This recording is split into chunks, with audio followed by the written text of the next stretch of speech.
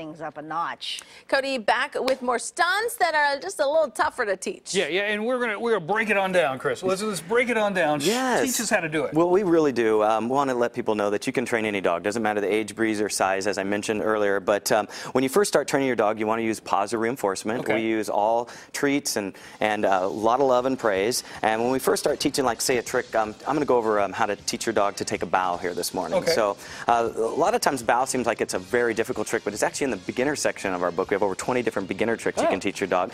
The reason becomes a little more challenging sometimes your dog already knows a good down. So when you're trying to get them to take a bow, they're laying down. So the key is first is to have your dog standing up. So a lot of times if your dog's, I'm going to show you something here, Vinny, sit.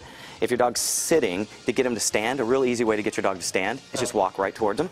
Stand and give them a treat as a reward. So that's a real quick and easy way to get your dog to stand. Once your dog's standing, go ahead and get down in position. Put your arm just right underneath their tummy there, and then you're just going to show them that treat, and you're going to lure them with that treat down into the bow position. Now, at first, I'm putting pressure there. You know, I'm holding them up, but then what you're going to start doing is relieving that pressure. Don't push so hard. You know what I mean? Don't push hard at all. Actually, in fact, just start slowly bringing your arm out. Pretty soon, you can get them to go into the bow position. I mean, give them another treat. Vinny, bow, yes. And pretty soon I can relieve the arm completely. Bow, very good, very nice. And then, of course, you can start changing your positioning. Vinny, bow.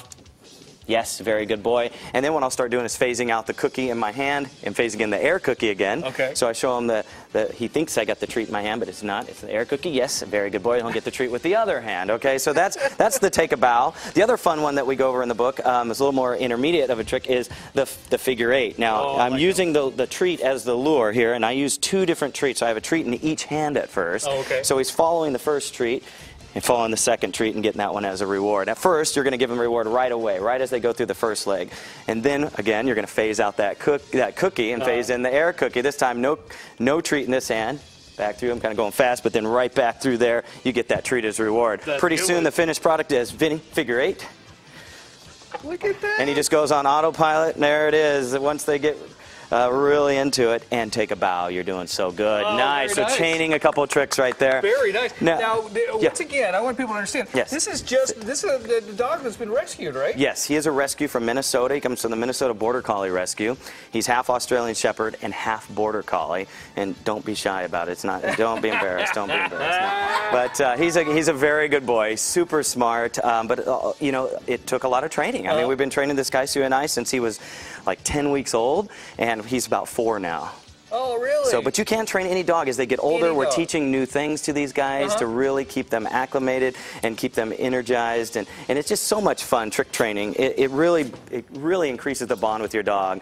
And this is the dance on Heinz, and of course, some of the times a smaller dog is going to be better at that trick just because they're always trying to get up for attention. So they already have that core strength to be able to do it. So, but with the bigger dogs, you've been feeding me some air cookies. Yeah. I feel like I'm ready for my trick. Yeah. Are you ready? Yeah. All right. Sure. Awesome. Sounds good. Well, Vinny actually jumps rope, and yes, I was hoping maybe you could help me turn the rope for him here this morning. Are you ready, Vinny? Let's give it a shot. Vinny, jump.